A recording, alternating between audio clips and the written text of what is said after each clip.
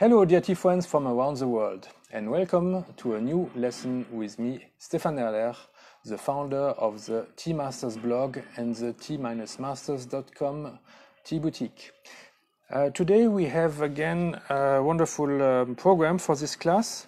We are doing the second class on the second part on The White Road, Journey into an Obsession by Edmund de Waal. And today we are going to focus on porcelain from Meissen and how porcelain got invented in Europe. I see some people connecting. Hello Gregory and hello Elizabeth, glad that you can join. So, and because we are going to talk about Meissen, as you can see here already, I have my two Meissen cups. Haha!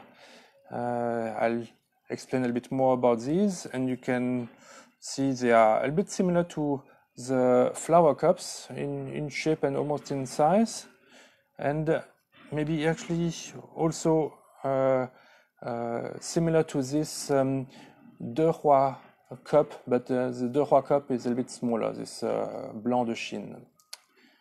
Okay, I don't have much more Meissen here.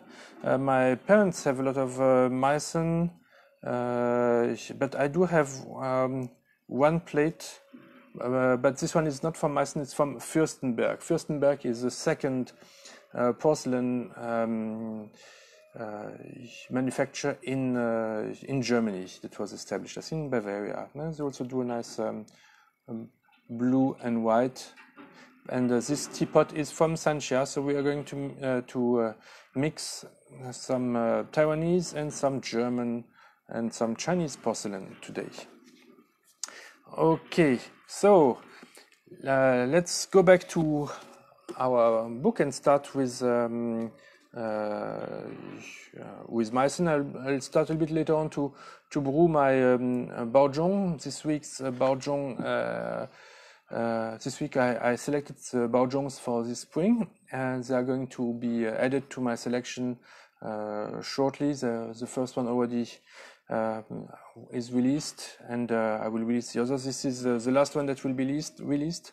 It's Jingguanin, a new cultivar of Baozhong, and therefore also a new plantation. I'm pretty excited about this one, and I will brew it during this class a bit later on once I start to feel thirsty. Okay, if you did not watch last week's lesson, and if you just stumble on me by chance, I recommend that you start with lesson 1 on porcelain from Jindelzen that we did last week before you go to this class, because there is a link.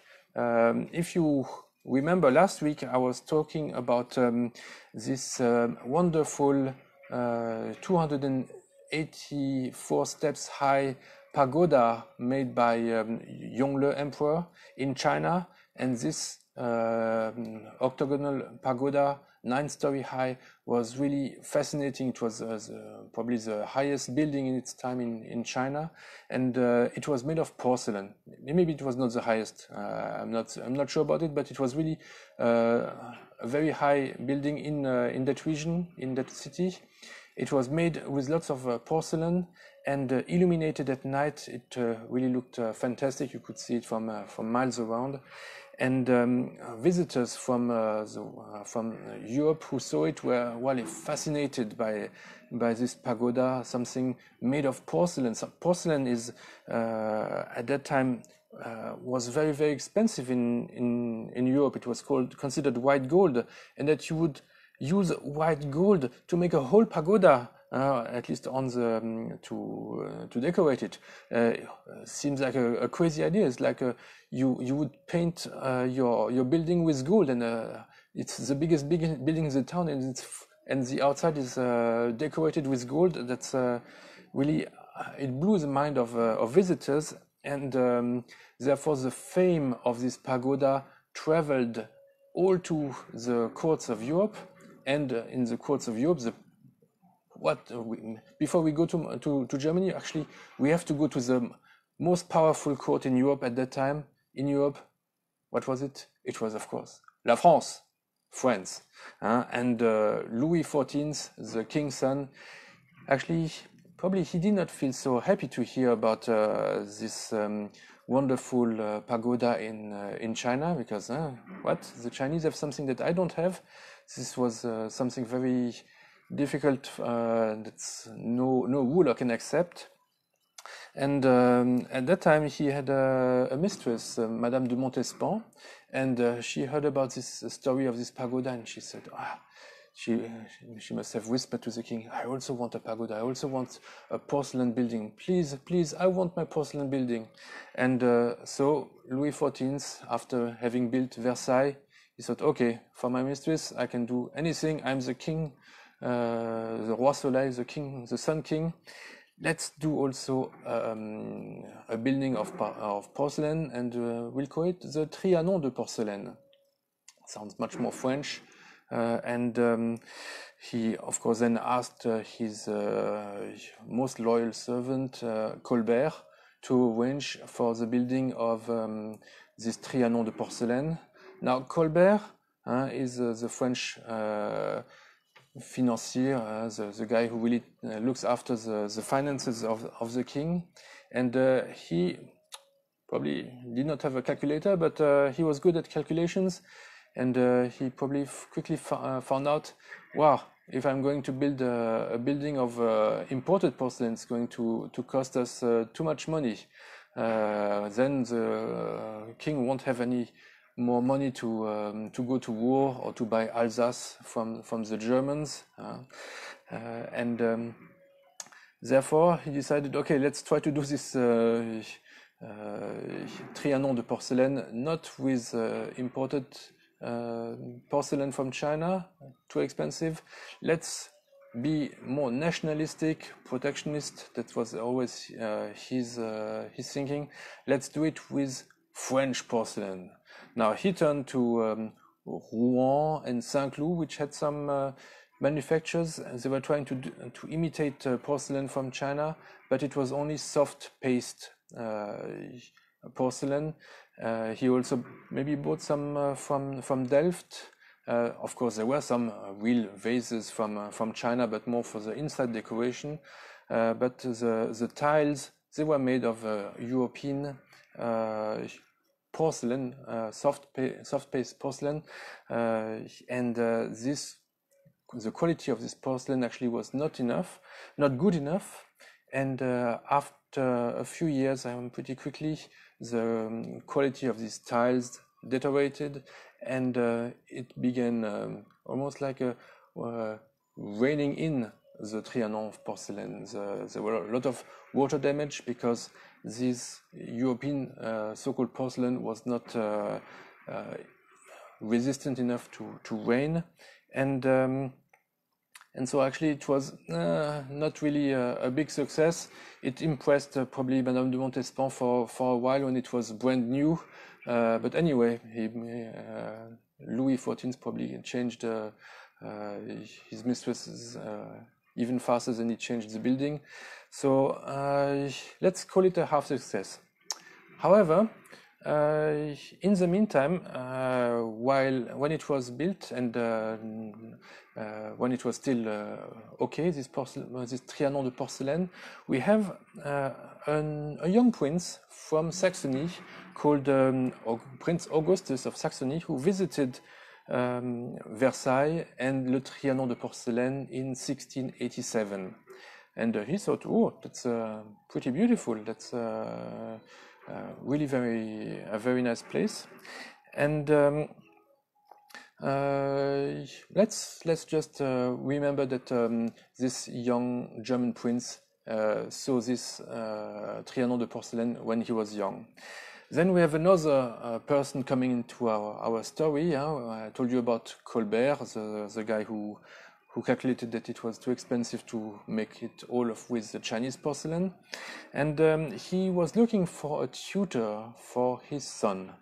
And so at that time, you did not put your kids to the best private school. Actually, you let the private school come to you. You would hire a private tutor. and he had a letter of recommendation from Spinoza telling him, oh, we have this German guy called Ehrenfried Walter von Tschirnhaus. Please, he's a really brilliant mathematician and scientist. I think he would be a good tutor for your children. And Colbert hired this Ehrenfried von Tschirnhaus, this German, to be his son's tutor for a while. Now, this Björn Tschirnhaus, after doing some tutoring, he would also, like Spinoza, make lenses, and with lenses, when you can focus the light, the ray of light, you can also create more intense heat. And he was doing some experiments with his lenses, with heat, melting things, and he was quite brilliant, and so brilliant that he was the first German to be nominated at the French Royal Academy of Sciences. So really a brilliant mind, doing lots of experimenting like scientists do it, and this was a time with also, I think he went to see Newton, he lots of connections, Leibniz, also this mathematician. This was the people that he would meet and that he would know. Well, what happens next is in 1694, the brother of Augustus of Saxony dies, and Augustus now becomes really the Prince King of Saxony, and he also manages later on to become King of Poland. At that time, when he goes to the throne, he only owns 16 pieces, or the court only owns 16 pieces of Chinese porcelain.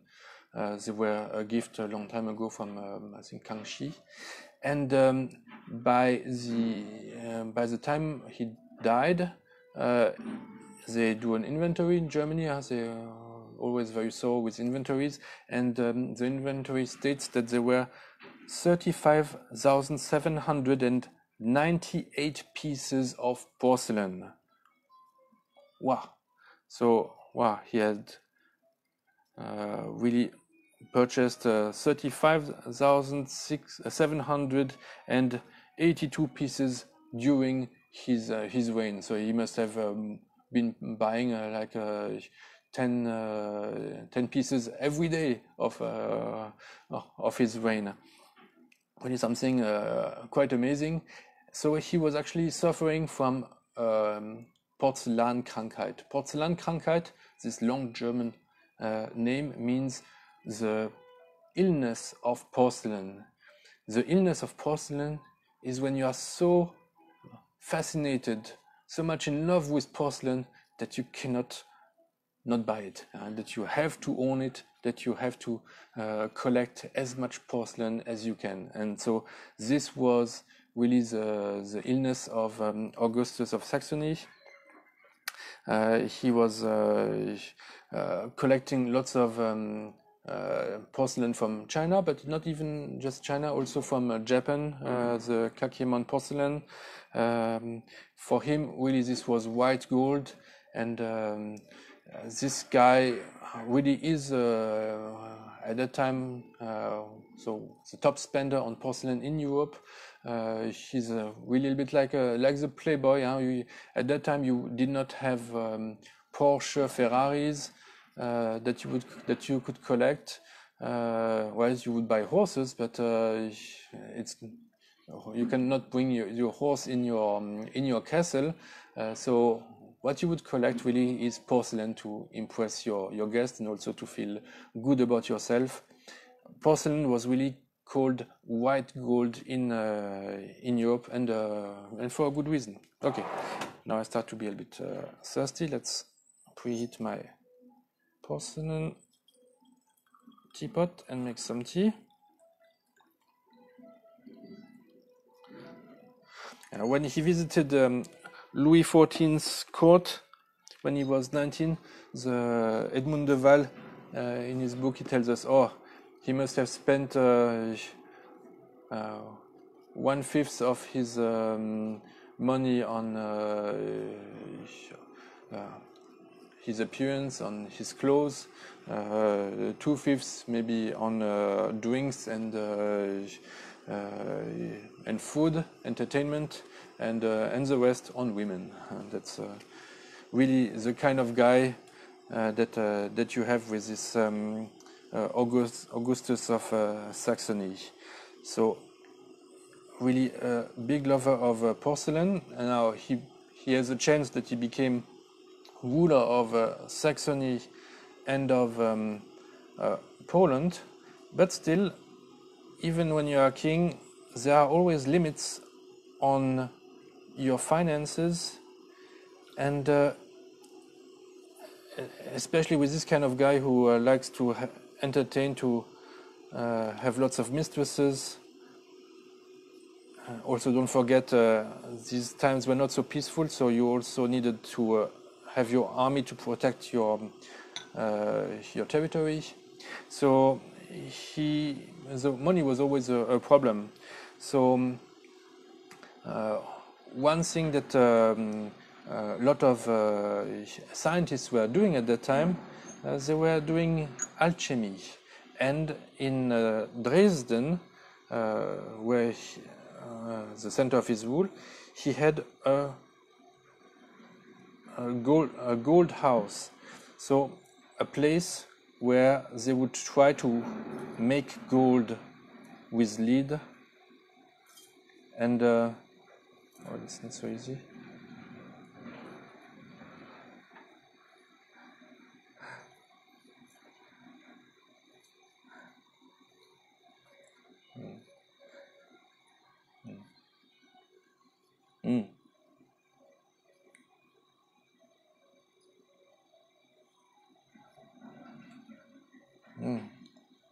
Very nice, very typical Baozhong, even though it's a different cultivar. The cultivar is Jingguanin.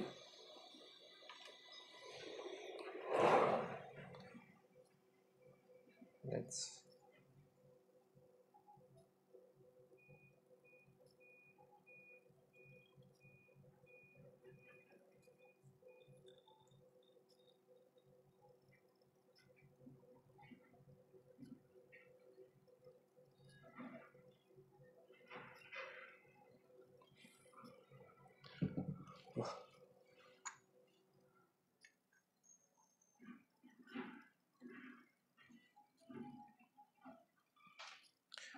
Okay, so it's a really new cultivar, this Jingguanin closed cultivar also that uses Tieguanin as a parent. So it's also a new plantation in Wenshan.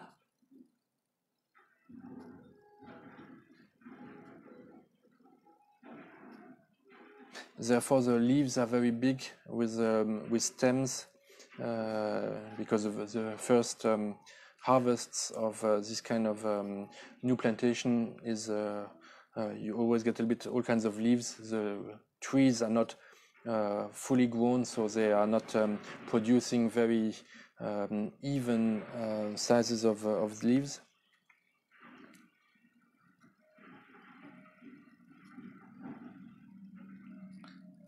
The color is light green yellow.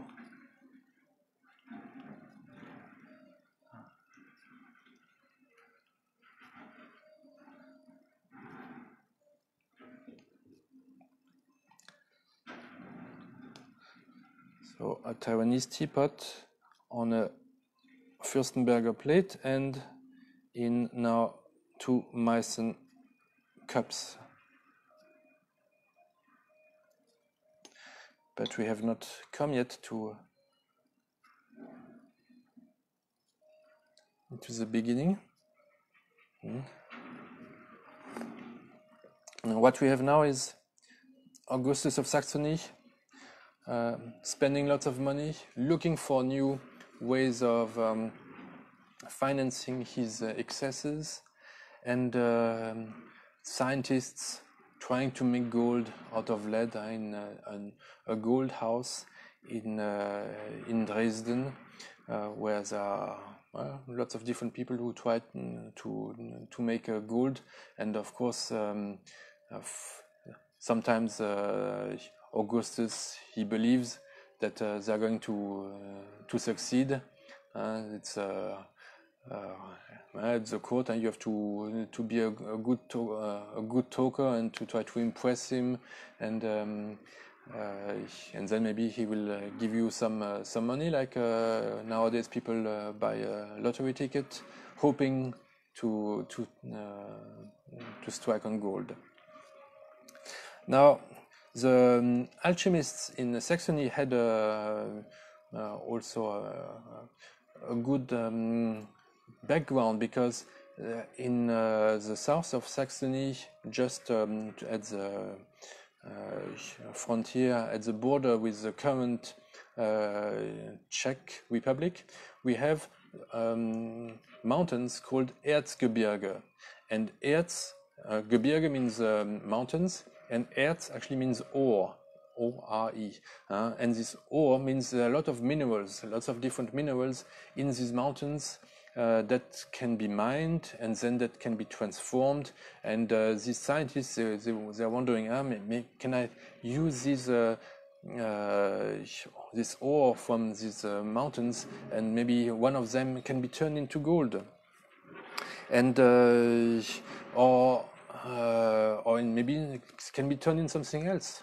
Now, Tschirnhaus, having spent time in France, and but since he's German, he's now back in Germany. His wife is from Saxony, and he has a new interest. He has a new passion. He's thinking maybe he can make porcelain, and with his lenses, he's trying to melt different ores and to see if he can turn it into porcelain. And he's also doing reverse engineering. He's melting Chinese porcelain to find out what does Chinese porcelain contain. Like this, he finds out that it contains alumina, silica, and calcium. And so Tschirnhaus, being a respected scientist, with lots of letters of recommendation, as I mentioned before, he goes to Augustus of Saxony, and because he hears also, everybody knows that Augustus is fascinated with porcelain. So instead of pitching him turning lead into gold, he tells him, maybe I can turn some of the ore in the mines in the Erzgebirge into porcelain. And well, this idea quite pleases Augustus of Saxony, and he okays the tests. He gives some funds to Tschirnhaus and let him work in this gold house with other alchemists who were looking for gold, but Tschirnhaus, he would be looking for porcelain. And the great thing with this gold house being in Saxony, being in Germany, is that the Germans, they are very thorough. I know, I'm half German, and we like to keep lists, inventories, and every experiment is recorded so that they can learn from it and that they don't repeat twice the same mistakes. And there's also lots of inventories of the equipment that were used. So Edmund de Waal, what is really nice in his book is that he went to all these places. He went to Versailles. He went now he's now in Dresden, looking at the archives and reading in going through these lists of inventories and experiments. And well, to say the truth, so far all these experiments are failures. So we are roughly between 1694, when Augustus goes to the throne, until 1701. Failure. However, on October 1st, 1701, something would change the course of events. There's a rumor that a boy who is working for a pharmacist, that this young boy, 19-year-old only, has been able to turn metal into gold in front of credible witnesses. How is it possible? So this boy is called Butker. Butcher actually is the right pronunciation. B-O double point on top, T-T-G-E-R. So Butcher, after making this trick, he vanishes, and when Augustus of Saxony hears about it, so he's really very interested. Wow, somebody really is making gold. It's not just a story; it's a reality that it's possible to make gold. So let's find him. And so this is also very maybe usually when somebody says, "Oh, I can make gold," they go to the ruler and to ask for more fund. But what is really unusual is that instead of coming forward, this boy has disappeared. So he creates a desire for him, and everybody is looking for him. So he appears much less a liar, because he does not seem to be so active to try to sell his knowledge or to pitch his ideas. So after a while, they find him. I think it was in Berlin, and then they get him back to Saxony. And now let's compare it with Meissen.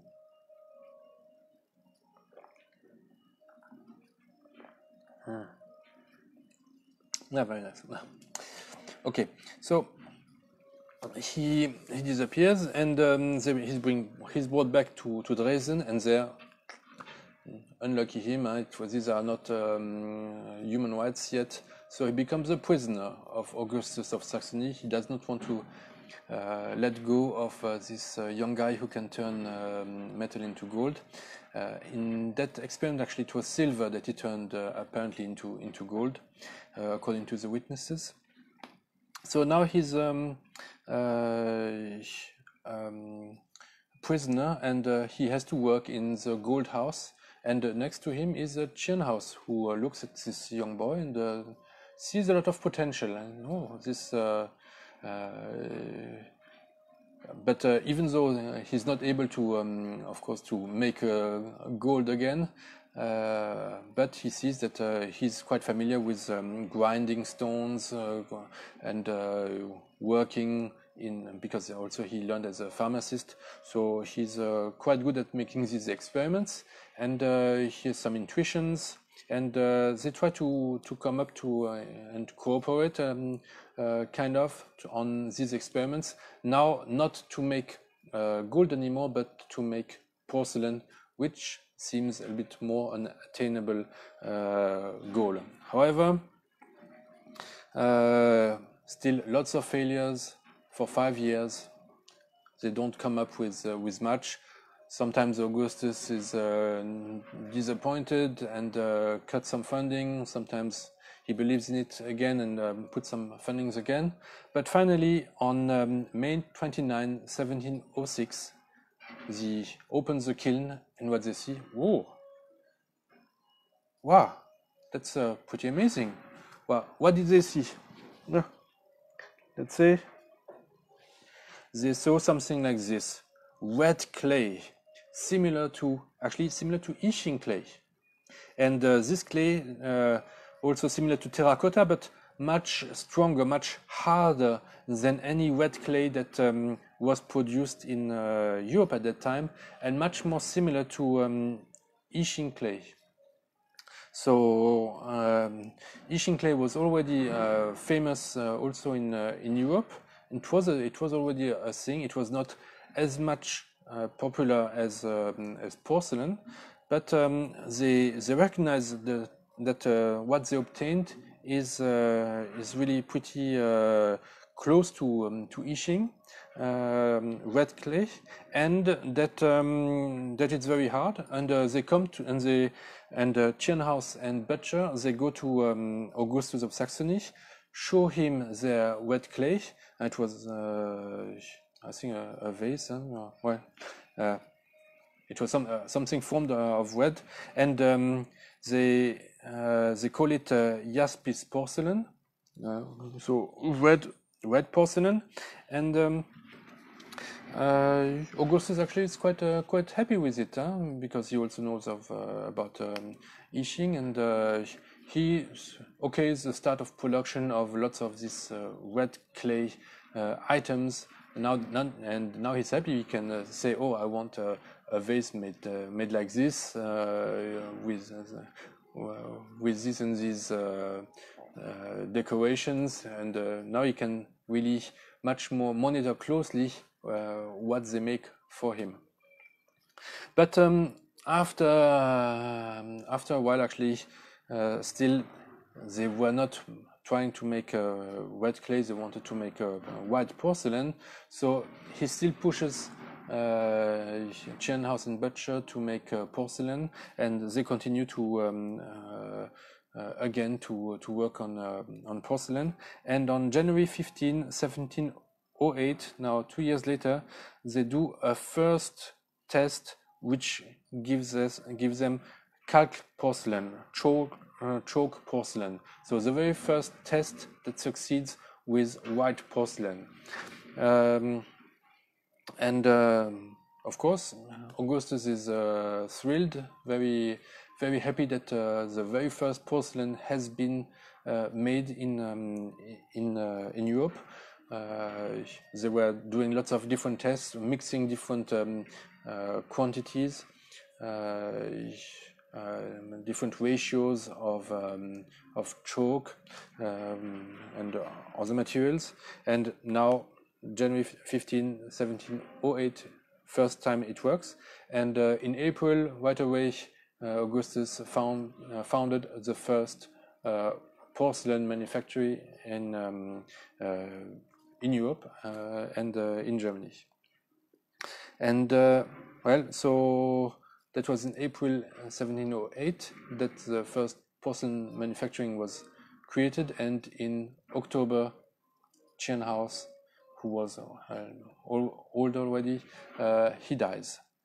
So he got to see the results of porcelain, but did not live much longer. And that's why the discovery of porcelain in Meissen in Germany is much more linked and given to Butcher than to Tschirnhaus, because also even though they cooperated, but most of the fame now goes to Butcher nowadays.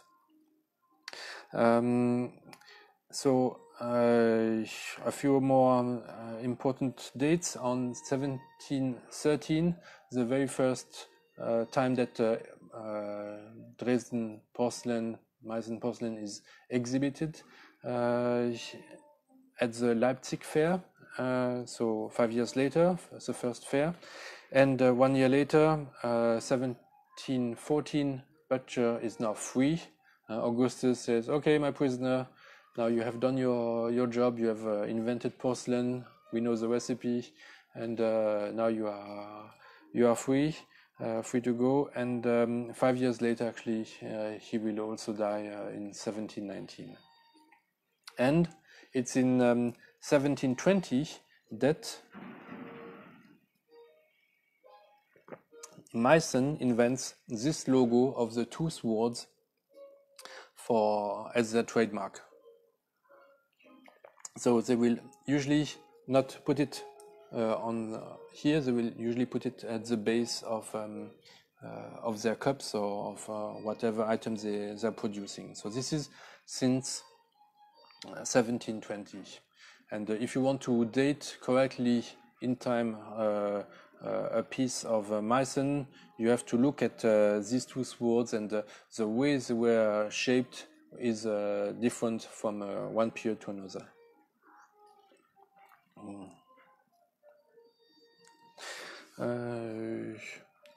Now, so Meissen in Dresden in Germany for Augustus. That's the very first manufactory to be able to produce porcelain. Augustus is, of course, very happy now. He can. He's dreaming of even now selling his porcelain to the other courts of Europe. But of course, at that time, now that porcelain is made in Europe, the other kings in Europe have even better ideas. They think, oh, why don't I make my own porcelain? Let's and now that they know that it's possible to make it in Dresden, they send their spies. They try to hire workers from Meissen to their own kingdom, so that they can also get this know-how and make their own porcelain, and that they don't have to rely on Meissen porcelain like they had to rely on Chinese porcelain or Japanese porcelain in the past. So in this time in the 18th century, the porcelain cabinet, to have a room with your collection of porcelain, that was really the ultimate thing to have. If you wanted to impress people, you would have your porcelain cabinet, like people now have a library, a room with the books that they have read, or they have the garage with a beautiful car, or they have the latest iPhone.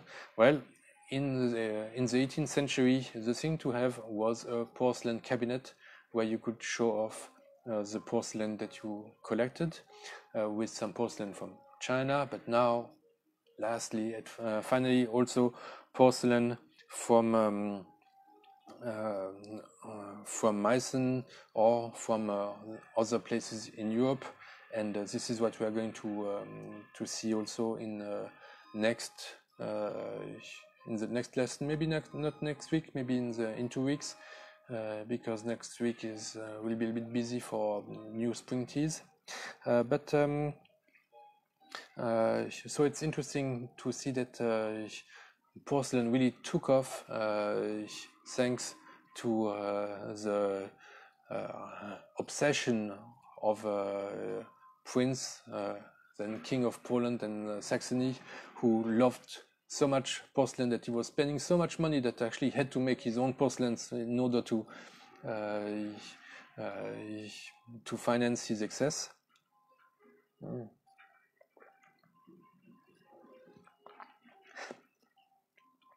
And it's a story with spies, with alchemy, where you believe in turning metals into gold, and therefore you also believe you can turn some minerals into white gold, but just you wonder, you don't know which minerals they are, and thanks to the profusion of different minerals in the Erzgebirge, this was really the best place to find and to experiment with porcelain in Europe, and also thanks to the sorrowfulness of the German scientists, mind that they would really record all these different experiments they do, and one day they just struck gold, struck porcelain, and they were able to find by trial and error the correct ingredient to make porcelain. And this really changed then porcelain making.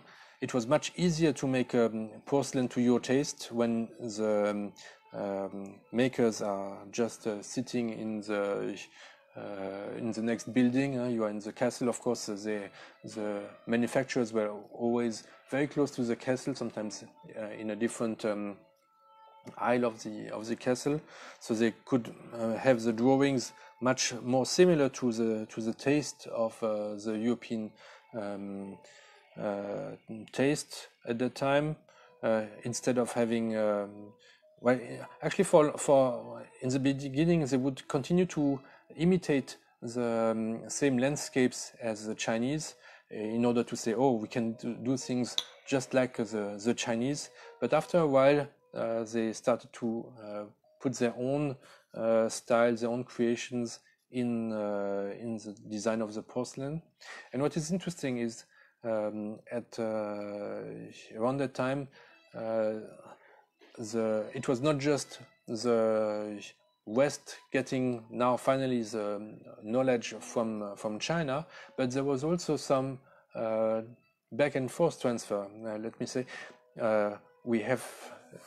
Remember last week I was telling that the Jesuits, they were a bit spying on the Chinese. Père d'Entrecol, he wrote these two letters in 1712 and in 1722 from China. So actually he was writing these letters about Jingdezhen porcelain making just at the time when Butcher was experimenting and when they finally found how to make porcelain. This would have saved them time if they had these letters. Just it was really at the same time. But also thanks to the Jesuits in China, there was also some technology and some know-how that was transferred from Europe to China. The Jesuits, they were also tutoring the emperor of China, Kangxi. For instance, he loved to learn about mathematics.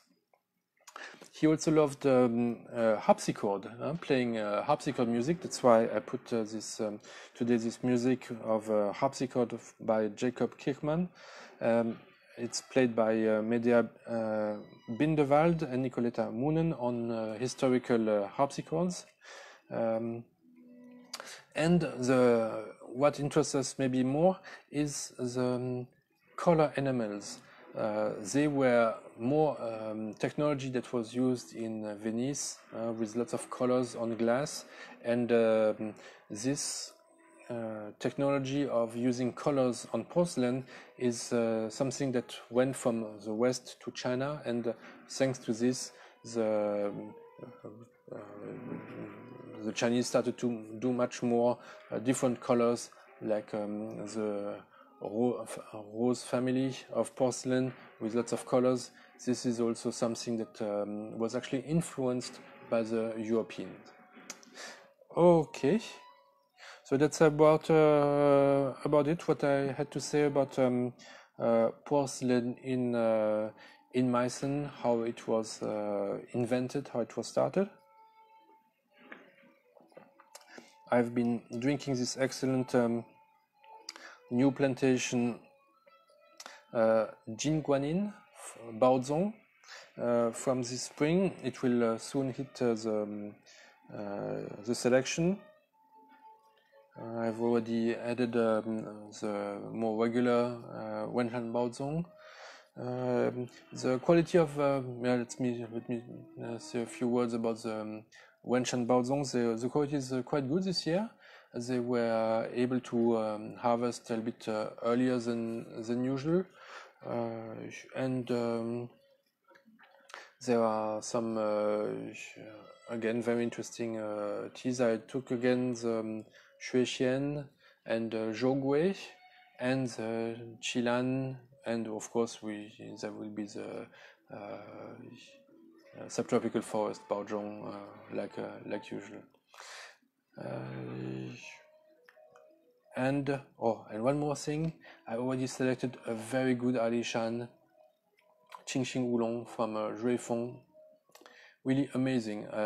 It's really putting a very high mark for this year's oolongs.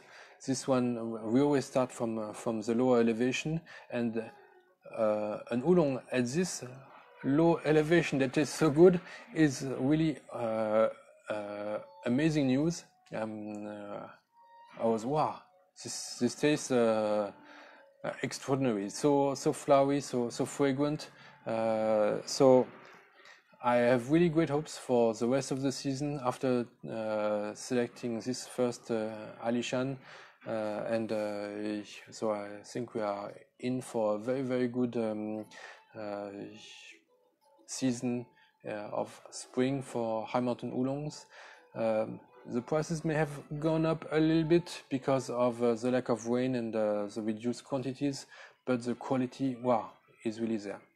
So I thank you for following this lesson, and I say probably in 2 weeks, and we'll continue with porcelain in England.